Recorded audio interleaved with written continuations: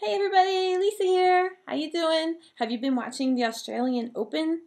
It has been an exciting week this week for Rafa and his fans at the 2011 Australian Open. And as I talked to you about this before, it's Rafa's quest for the Rafa Slam. And that means that if he wins this tournament, it'll be 4 in a row for Rafa, and they are calling that the Rafa Slam. And I even made a t-shirt. Yes, I picked a dragon because to me, Rafa is like a fire-breathing dragon when he gets on the court and just destroys his opponent. But anyway, let's see what happened this week. Well, there was a charity event with all the top players that raised money for the flood victims in Australia, and that was really nice to watch. All the players to get together. They're a nice, big, happy family. On the court, they may be opponents and want to battle to the end, but off the court, they are all friends and they just come together for great causes, and it's really nice what they've done. They raised over $1 million for the flood victims in Australia. Let's see what goes on with Rafa then.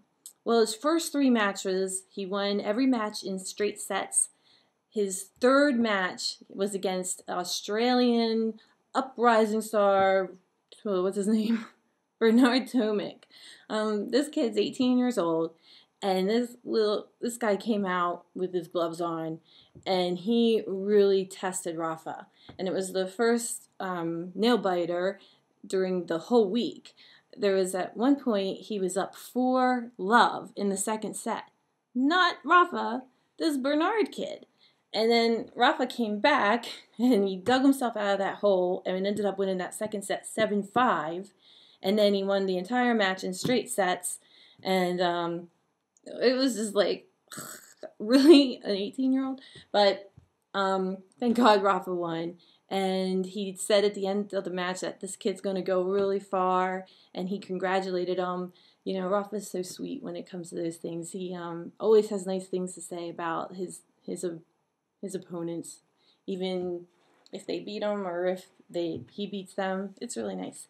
Let's see, tonight, well, it's like 5 o'clock in the morning here, and it's sometime after 7 in Australia, so that's tomorrow.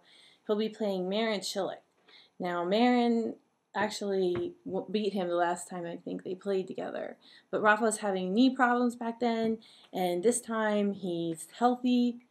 He might have a little bit of this flu.